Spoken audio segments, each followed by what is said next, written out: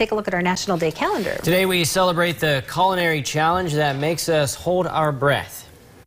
Welcome to May 18th on the National Day calendar. The word souffle is a French word meaning to puff or to breathe. And many Americans hold their breath while making a souffle because, frankly, they can be hard to master. This is probably because there are so many ways to fail when baking one.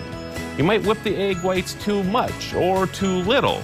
And don't even think about opening the oven door too soon or making a loud noise while they bake. The first recipe for souffle appeared in 1742, and this culinary masterpiece is still regarded as a worthy challenge.